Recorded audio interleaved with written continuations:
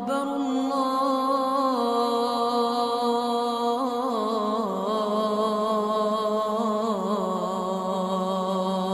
Before I came to Islam, my life was really kind of focused on drink, drugs. The whole kind of purpose of life was just to have fun, have a laugh. And it's just a way of kind of making your life bearable until you die. I tended to kind of be in a kind of heavy metal crowd, hanging around a lot of people with similar interests, which weren't always the best company to keep. My first experience of seeing Muslims was the 9/11 attacks. I remember I was quite young at the time and I wasn't completely aware of what was going on. In fact, I ran to one of my friends after seeing the news report and I told him that the tourists had declared war on America because I'd never heard of terrorists before. As the war was unfolding and I was seeing more and more about the war in Afghanistan, I started understanding that these people were Muslims and that the Muslims were doing these horrible atrocities across the world. So from that kind of media bombardment, I started getting a strong hatred for Muslims. So much, in fact, I tried to join the army 3 times with the goal of wanting to go over there and kill as many of these people as I could, to do my bit for the country and to make it a bit safer for my family. I thought they were kind of the big evil of the world. I started hearing a bit more about Islam. It was the last time I was applying for the army. I came across this radio station. It was at a time when I was listening to conspiracy theory radio and things like this. And it was a radio station from the American government called Terror Talk.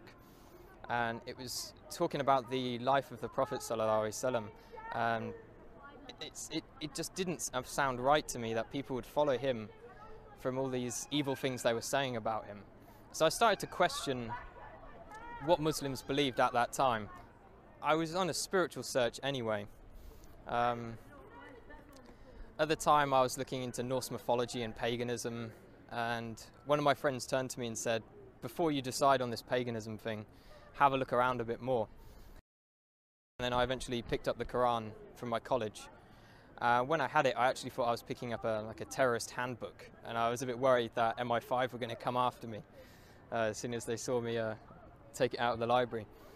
But as soon as I started reading the book, it hit me immediately, and I couldn't stop reading it. It sank deep into my heart.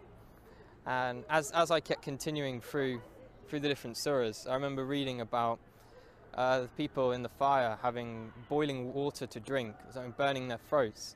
And as I could read this and I was living this awful life, I could feel my throat burning, and I could feel kind of how real this thing was and how I had to change. The first day I went to the mosque, I spent all day there reading, and my mum called me in the evening and asked me, where had I been all day, and I said I was at a mosque. She's like, what? No, you can't be at a mosque, you're a Christian. Christians don't go to mosques. And she was very, very shocked and thought I was going down a bad path. That was my mum's original reaction. After a while she started to accept it. She'd done a lot of crying. I'm not too sure why she was crying. I think she felt I was rejecting everything she'd taught me.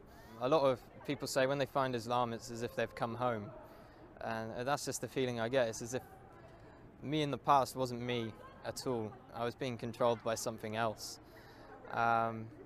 Only good things have happened since I've become Muslim. My life is sorted out, and I've never had so much going on in my life at one time. If I was going to give advice to someone else who is thinking about Islam, I'd definitely tell them to come to the mosque and speak to a man of knowledge, not search the internet for the answers. There are some good things on the internet, but when you don't know anything about Islam, you can't judge what is right and what is wrong. So it's much better to speak to someone, spend time with the Muslims. I spent many weeks in their company, and you get an understanding of who they are and what kind of quality of people they are. Don't be afraid of what your family think. I've had many people, and myself as well, was worried about what my parents would think. And at the end of the day, Islam is for you, it's for you. You can just hope the best for your parents will come afterwards. Allahu Akbar, Allahu